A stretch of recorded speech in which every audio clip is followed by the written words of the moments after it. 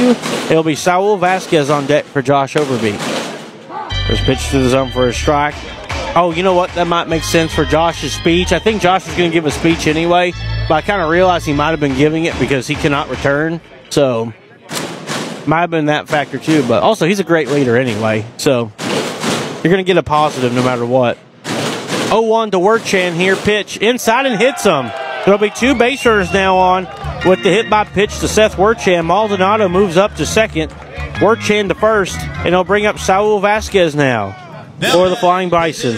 Number 14, Saul Vasquez. Okay, we're going to keep going down the line. I believe that is, that's still Detlefson on deck, right? Okay. I saw this the same matching number, but at this point, I'm just here, guys. Okay, runners on first and second here. First pitch. Through the zone, call for a strike. 0-1 to Vasquez here. Dylan Lee is the acting manager. Oh, is that official? He's in there. Dylan, no, we're going to call him the acting manager now, for interim manager at the least. Next pitch is inside. 1-1 here.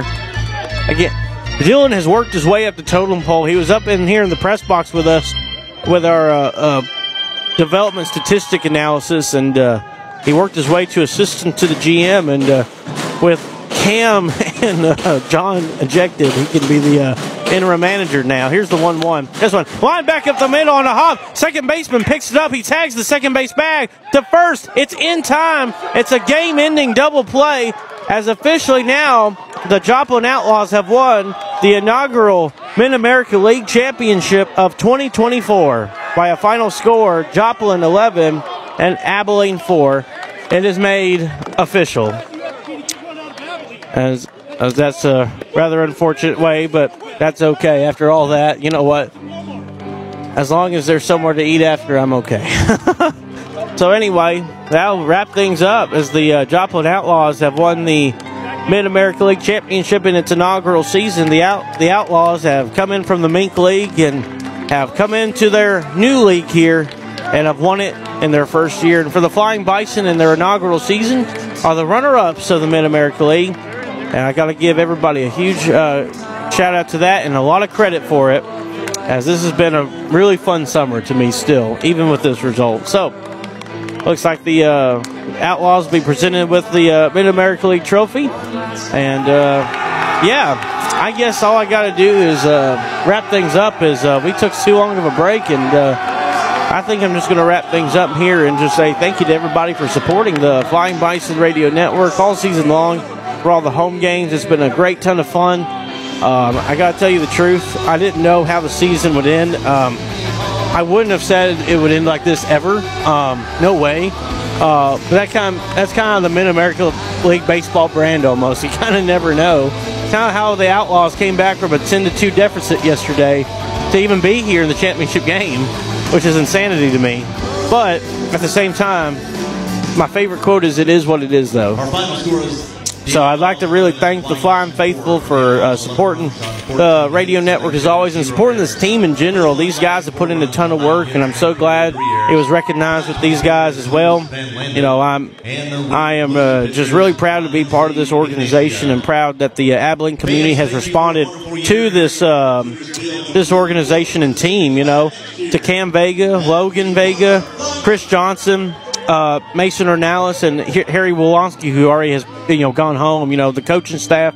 You know, a big shout out for them and their time to prepare the guys for game day, each and every game through 70 total games. They deserve a ton of credit for what they've done. You know, just a really good group of guys, and I hope they can come back next year and do it again. To the players, you know, what a great effort. You know, to come out here, win 47 games in a season, be the league runner-ups. That's got to be still a really cool feeling anyway. You know, and the truth is, these players for the Flying Bison may not have been a win today, but you know what? They're off to bigger and better things coming up in their collegiate careers, and I cannot wait to follow along with that, whether it be, you know, following them on Twitter, you know, following their parents on Facebook or whatever, you know. It's just one of those things I'm going to enjoy following along the career of Junior Maldonado at UTSA. Same thing for Drew Detlefson. They're going to the same school. Jacob Lang to UTA, Texas Arlington. Josh Overbeek to Nebraska. I've been following him. Now I'm going to follow him some more now, and the rest of the guys, they're going to make, some collegiate plays coming up this spring. I'll be following along with them as they are officially year one members of the Flying Bison baseball team, and I think that is such an honor, including for me to be a privilege and part of that. So, I really like to thank, the front office staff members. I'm going to start with Scott Kirk, who was really driven to bring a baseball team back to Abilene.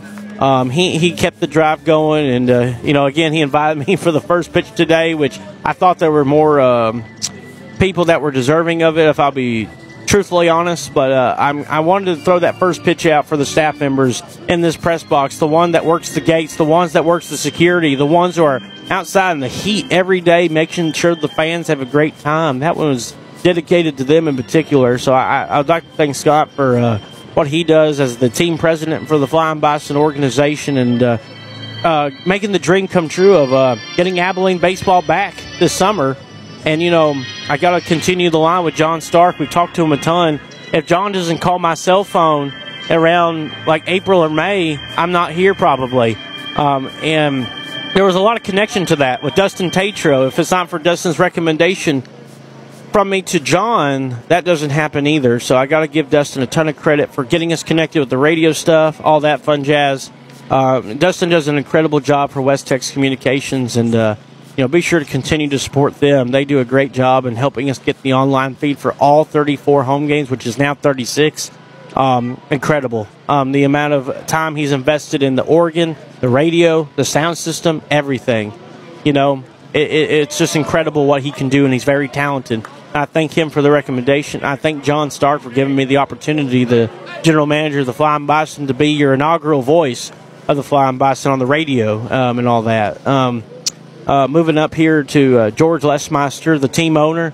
He had a lot of investment into the team, and because of that, he helped bring a quality product and the right people here with the right equipment. And without his envisionment and his baseball knowledge, being a hands-on team owner, a lot of this probably doesn't work, and it worked perfectly with the very intellectual mind of George. He does a great job, and he's very funny too.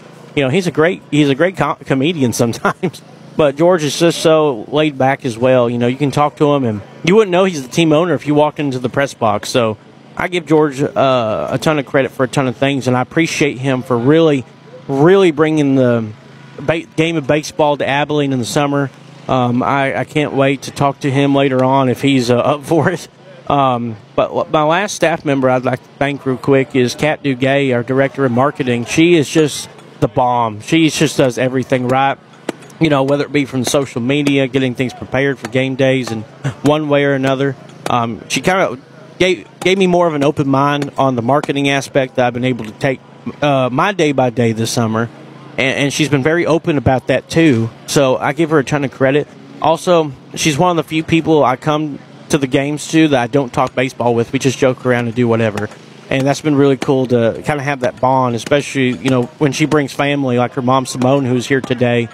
It's just really cool to have that bond here, especially with all the front office members in that perspective outside of baseball to that as well. So big shout out to Kat Dugay. She has just done an incredible job, and she's going to continue to do an incredible job, just like the rest of the front office members to get ready for 2025. And I could spiel here, and I could do a whole lot of things, but I'm about out of time here because I'm going to set up for the log to continue on. But anyway, the Flying Bison are your Mid-America League runner-ups as they fall to the Joplin Outlaws tonight by a final score of the Joplin Outlaws 11 and your Abilene Flying Bison 4. The Flying Bison finished the inaugural season with 47 wins and 23 losses, and congrats again to the Joplin Outlaws, the 2024 inaugural Mid-America League champions. We wish them the safest trip home on their way back to Missouri.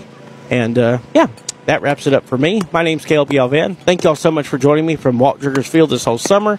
It's been a blast, but I can't wait to do it again with you guys next summer in 2025. So I hope you all have a great fall and a great rest of your week, and I will see you all in 2025. Have a great rest of your week, everybody.